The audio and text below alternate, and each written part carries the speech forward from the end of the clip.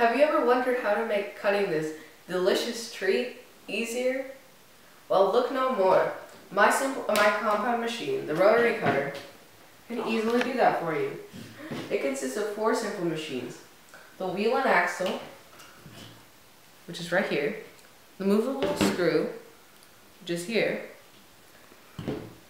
the lever, and the wedge. If you consider it, there can also be a 5th simple machine, which is right here, which is the inclined plane.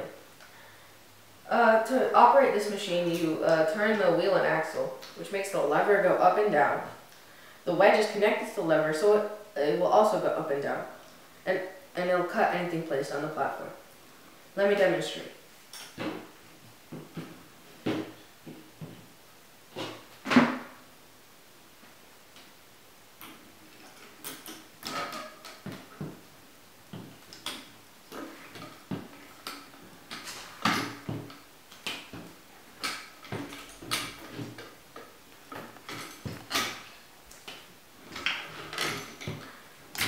As you can see, the asparagus is cut.